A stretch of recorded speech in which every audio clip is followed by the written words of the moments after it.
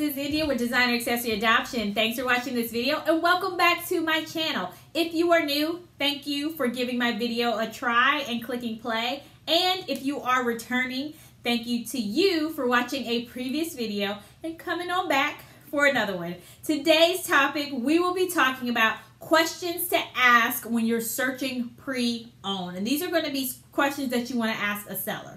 So first off, when you find that listing, you want to read the description to make sure you fully understand the information that they're providing. Also, you want to make sure that you're paying attention to the photo. So take your time and pay attention to those two things before contacting the seller, because a lot of times they will include that information in there. But sometimes when you have sellers that are not doing this for a living or have not done this frequently, they will leave a lot of things out. And sometimes because people are not perfect, or you feel like you're being as descriptive as possible, you could possibly leave out a little bit of items that someone may want to know. So this works for companies as well. I've had to reach out to a well-known company that I purchased from before because they just are not that great at photos, and ask more details to make sure I fully understand something that's in the description that is not photographed. So you will at time to time have to do this for companies as well. But anyway, so this is going to give you an idea of, before I just go down a rabbit hole, these are going to be some questions that you want to ask. But like I said, you want to make sure that you read through the information and look at the photos that are there first before asking these questions, because they likely may have already answered some of these questions that you're going to ask. But if they don't, these are going to be great starting points for you. So if I look over here on the side, it is because my notes are over there. So we'll go ahead and get started with today's topic. So first up, and I have some eye candy for you that we'll use as our to just give you some eye candy, right? So this is a vintage Gucci saddlebag shoulder bag. So if you are interested in this bad boy here, it is on my website. I will link it in the description down below so you can see more product photos as well as see pricing as well. So first up is going to be, make sure that you see clear pictures of the serial number as well as hardware engraving. So you want to see close-ups of those, not far away pictures. If you don't see that, you want to ask the seller for that information. So when I say close-up photos, I'm saying, so there are Gucci's engraved on the hardware down here. So you will want to see a close-up photo like that to see the hardware engraving, to make sure that it looks okay. Also, you want to make sure that it is in the condition that they're describing. So for example, sometimes you cannot get a great photo up close. Like this one here, you're likely not going to see the signs of wear on the hardware. So what I will do is list out whether there's hardware markings and things like that. And if I can try to get a close-up photo to describe it, I'll get a close-up photo. But if not, the description is part of the details in the description are part of it as well. So if I say there's hardware wear, like hairline scratches, or it's showing evidence of the plating coming off, that's what it'll pretty much describe what I'm trying to show, which is not great because you can see it's not even coming up on camera here. So a still photo doesn't really help as well either. So sometimes you physically can't get there because you just really have to have the item in your hand to see it. So you try to do that. Also, something else you want to do is serial numbers. So for example, this bag does not have a serial number, but it has a old Gucci stamp. So I would ask for a close-up photo of that if I don't see one in the listing, so I can make sure that I can compare it to all of the other hardware stamp photos. So if Gucci spelled with an I here, but then it's spelled with a Y on the inside, you know, you just want to take that as kind of evidence that it might not be quite right. So that's the things that you're looking for, especially with counterfeit items. The spelling a lot of times is not correct. The font they're using is not correct. And they won't be as detailed as making sure that if there's someone that created a bunch of hardware that was spelled incorrectly, it's not like they're going to throw it out. They're probably going to use it and mix it in all different bags. So you just want to make sure it's consistent across the board. Usually Gucci does not misspell their name. I will give you an example. Burberry a long time ago did use Burberries instead of Burberry. So that's the reason why I say just use as a red flag, but you got to do a little bit more research. But basically kind of take some of those things with a grain of salt and make sure you're paying attention to details. You just really want to be very detailed oriented when you're looking. Also, another question is going to be to ask would be a close-up of the leather, canvas, stamping is another one, hardware. You want to make sure, like I gave in the example earlier about the close-up of the hardware, like I gave about the example of a close-up photo of the stamping, you want to make sure you're able to see that up close, so that way it's not a photo from back here. You can't read that from back there. You can't even see the details. You can't even see if the stamping, the lines of the stamping is clean. So that's the stuff you're wanting to look for. Like if this is silver and the rest of this is gold. You want to think about that. That's some of the things that you're looking for. In addition to that, another one I have listed on here is photos of all sides of the bag. You do want to make sure that you can see all sides of the bag. So that's this side, the front side, the top side, the back side, the bottom side, and the other side. The right and left side you want to see photos of. You also want to see close-ups of cornerware. So like that, for example, I would want to see close-ups of both sides of the corners to make sure that I understand what level of cornerware is happening with that handbag. And like I said, you don't want to see far away photos. You don't want to see from back here the side of it. This is a great photo that I will use to show the general shape so you can get an idea. And then I will zoom in closer so you can see cornerware like that, so you can really see the glazing, the edging a little bit more. So make sure you're seeing from both angles. Next up is going to be also ask for detailed interior photos if they are already not in the listing. So detailed interior photos, usually what I do is I'll do a photo like this so you can kind of see the general structure.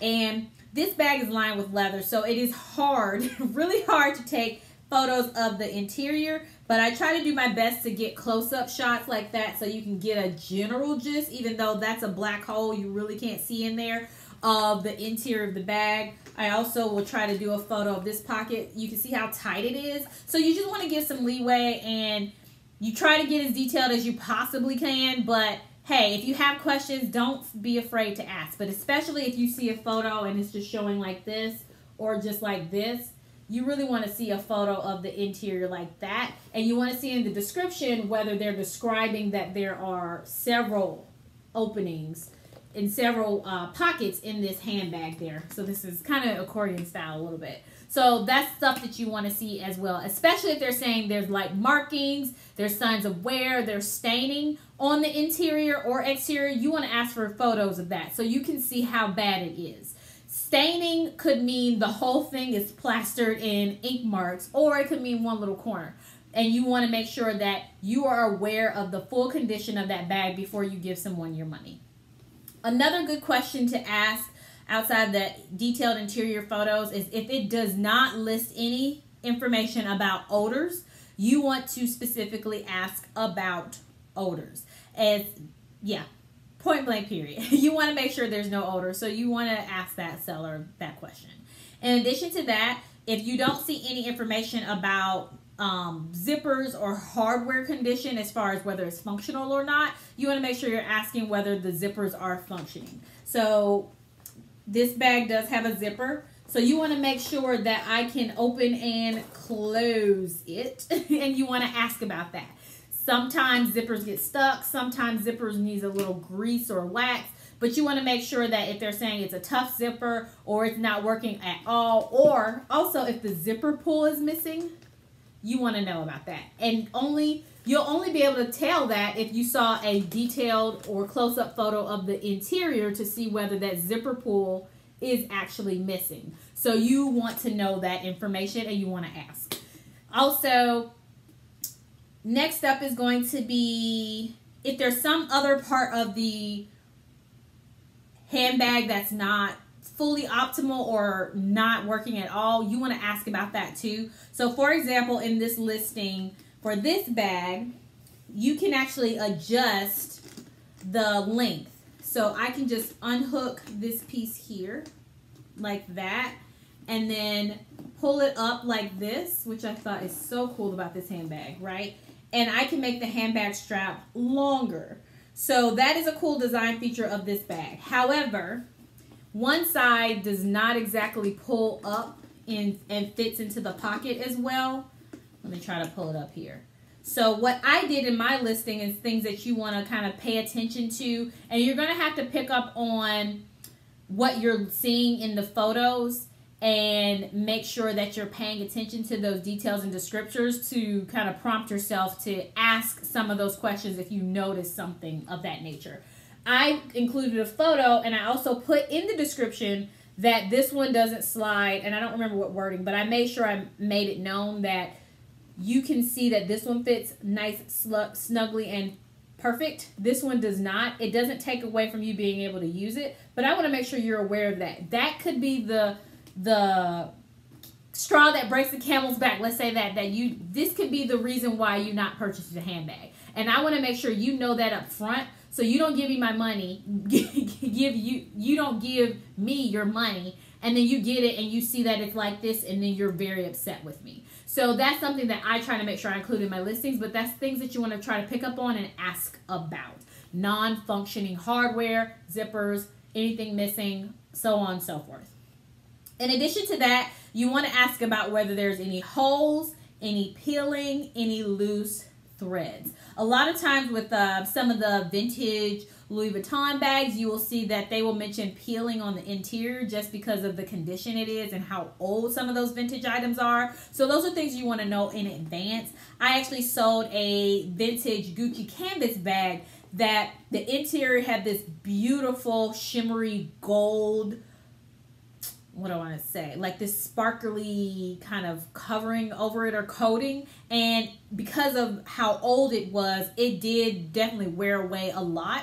And so I wanted to make sure that I showed a photo of that and described it so you were aware, so the person that purchased it was aware. So those are some of the things that you want to look for, you want to ask about if you don't see evidence of that. And even in this case, right, this is a good example. This bag has multiple pockets, but like I mentioned before, it's impossible because of the color for me to get a detailed photo of each pocket. So you want to make sure that you're asking that, because if they don't disclose that information to you, that is a reason. If it's something that you discover when you get it, that is a reason you can return it if they don't disclose it, as well as conversations within either via email, if you're talking to a company outside of a third-party platform, you know, email shows evidence of that.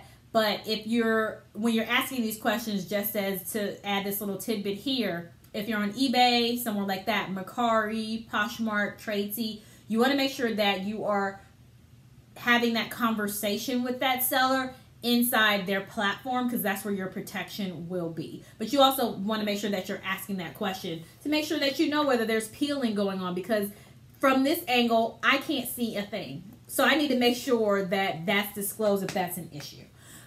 Also, last up is going to be close-up photos of damage and signs of wear.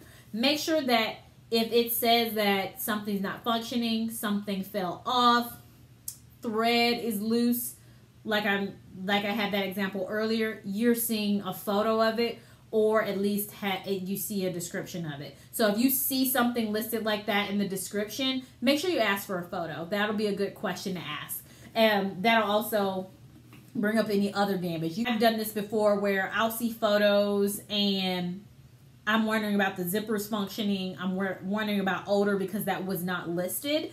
Then obviously I can't see a photo whether you could see whether the zipper is fully functioning, because they can show you a before and after. But I usually just ask one blanket statement like that, and I'll say, hey, so is there any issues with zippers, loose threads, staining, odor, etc.? In that way, so that way it pulls up everything, and hopefully that person's just being forthright with me and forthcoming.